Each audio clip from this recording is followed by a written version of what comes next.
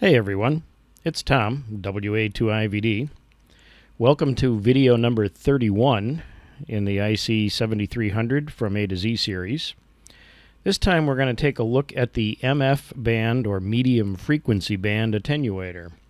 This is a feature that's probably not going to be useful to a lot of you, but if you have any interest in frequencies below 160 meters, you might find this kind of handy. Let's take a look.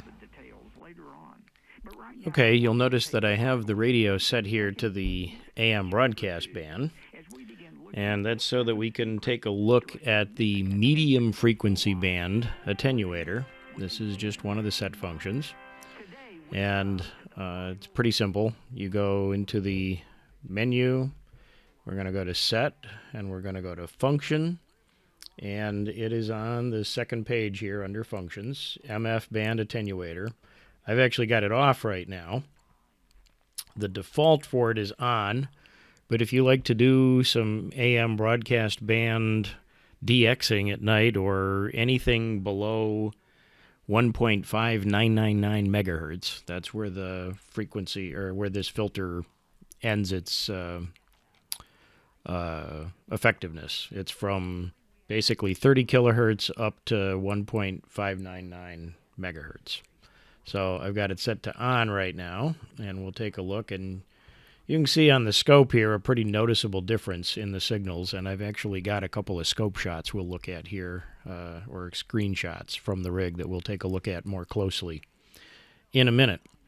That's really all there is to the function, though, is just on and off. And actually, I had it off to start. I'm going to leave it on, as that is the default. It, according to the manual, provides about 16 dB of attenuation, and we'll go take a look at these scope shots and see how that lines up with what it shows on the scope. This is a screen capture that I took from the radio when I was playing around with the filter earlier. And if you take a look at the upper right corner here where the grid legend is, it says that the vertical lines represent 100 kilohertz and the horizontal lines represent 10 dB steps. So let's take a look at one signal here just above 600 kilohertz, and you'll see that it's just about on the second line down from the top, so 20 dB down from the very top line. Now, let's take a look at this next screen capture, which is the same setup except I have the medium frequency attenuator on.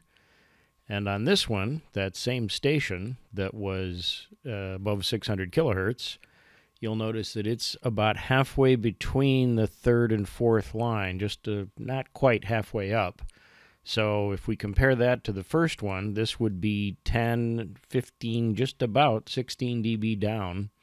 So it looks like the filter is pretty close to the 16 dB they advertise, at least on the rig's own scope.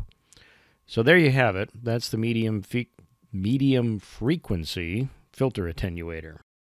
I'm not quite sure why I keep wanting to call the attenuator a filter, but hopefully you'll forgive me that. At any rate, that's about it for this time. If you do have some interest in the 2200 meter band or the 630 meter band, you might find this useful because you probably want to turn that attenuator off if you want to listen down there, and you can do that with the 7300. You can't transmit down there, but you can at least see what's going on. I hope you found it useful.